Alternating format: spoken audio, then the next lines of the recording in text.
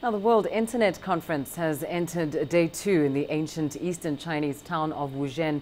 More than 2,000 people from over 120 countries and regions, including 8 heads of state and around 50 ministerial officials, continue to discuss the development of the Internet there.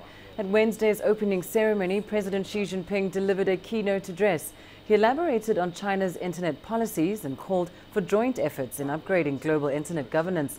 He outlined 4 Internet governance principles, namely the respect for cyber sovereignty, the maintenance of peace and security, the promotion of openness and cooperation, as well as the cultivation of good order in virtual territory.